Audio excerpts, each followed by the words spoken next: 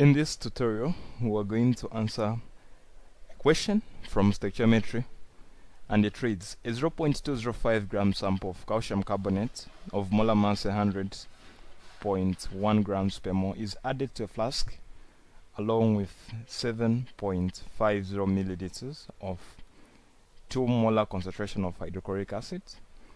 So that is the reaction that we've been given. We have calcium carbonate reacting with hydrochloric acid to give us calcium chloride, water, and carbon dioxide gas. The question continues: enough water is then added to make 1.5 milliliters of solution. Then after that, a 10 milliliters aliquot of this solution is taken and then titrated with that. So now the question is, how many milliliters of sodium hydroxide are used?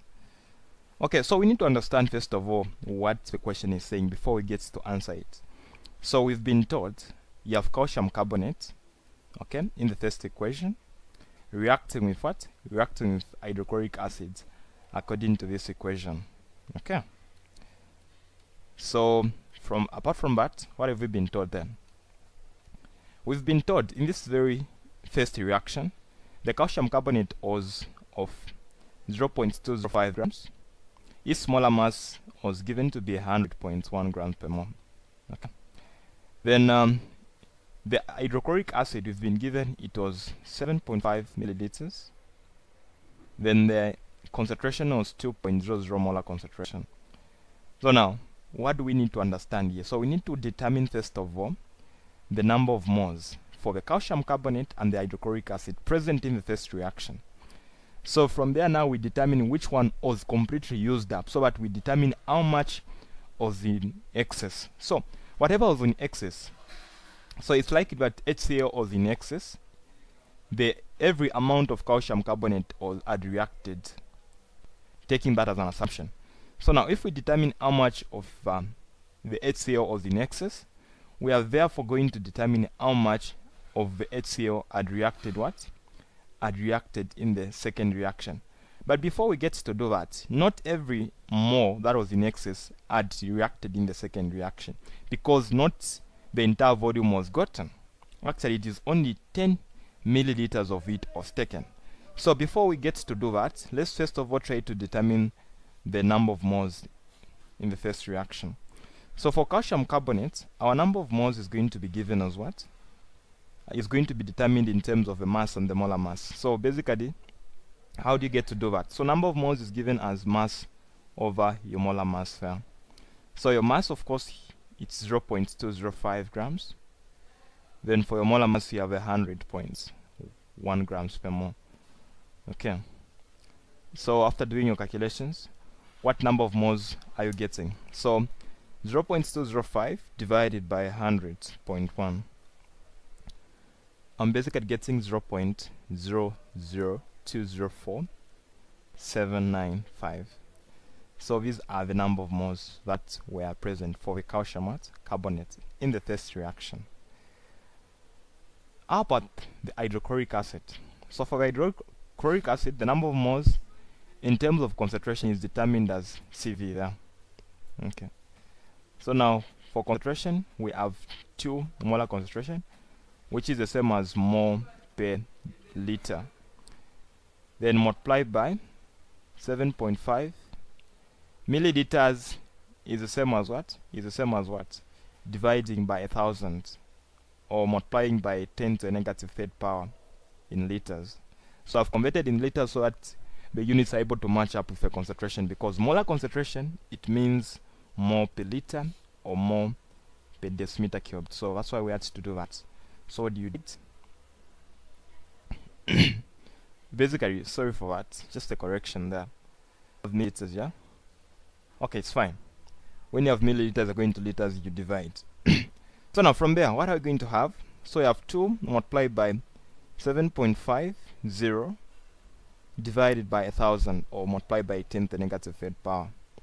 So I'm basically getting 0.015 as my number of moles according to my calculations. So we've now found the number of moles of both the HCl as well as what? As well as the calcium carbonate that were present in the first reaction. So now we need to determine which one was in excess, which one was limiting.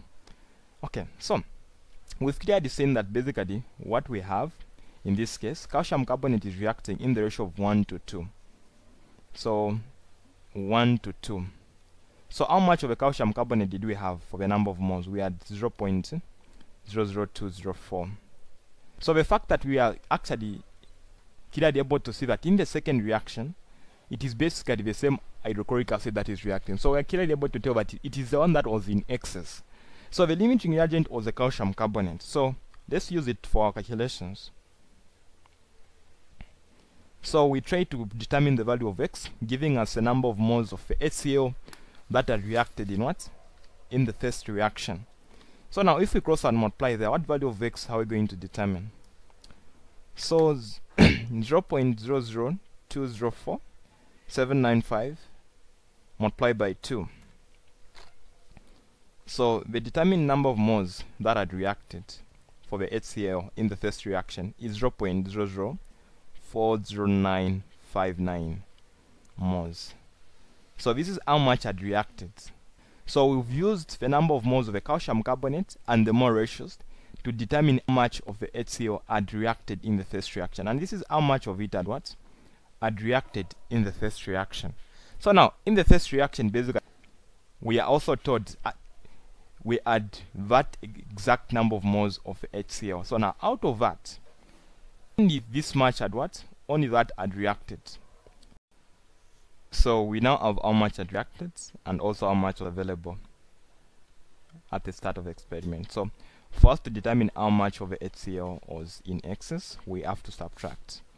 So how much was available according to the question and how much had reacted from our calculations.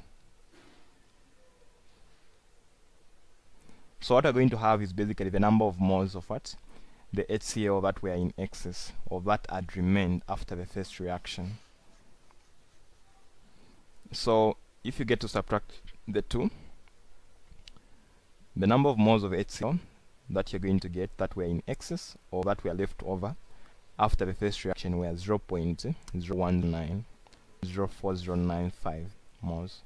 So basically we don't basically get around so early to avoid making mistakes or the value being different. So we want first of all to write at least a minimum of 5 significant figures. Okay, so this is how much of the HCl was in excess. So now, out of this, the question continues then. After the first reaction, enough water is then added. So we add water after the reaction, so we get to add water. So these are the number of moles that we basically have. Then how much are we getting to add?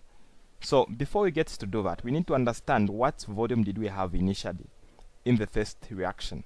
So we had the volume of 7.5 milliliters.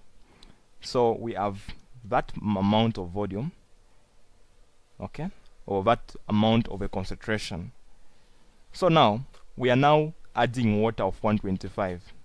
So enough water is then added to make a 125 milliliters of solution. So now what we need to understand is that this is dilution. We're trying to dilute what we have. So by dilution, we need to make sure that concentration multiplied by the volume at start should be equivalent to the concentration at the end multiplied by what? The volume. So that is what we call the dilution law. Okay. So now what do we have for the initial concentration? So for the concentration that we had initially there, what can we say? So it can be determined basically after the experiment. So our concentration is going to be the number of moles, of course, over what? Over the volume. So for the number of moles, this is how much had remained. So we're trying to determine the concentration of the HCl in the solution after the reaction divided by the volume. So the volume that we had was 7.50 in milliliters. So we'd want to convert that to liters by multiplying by negative third power so that it becomes in liters. So now that amount of, or that number of moles that we have, 0.010904,095 being divided by that much of what? Of our volume, which is 7.50 divided by 1000.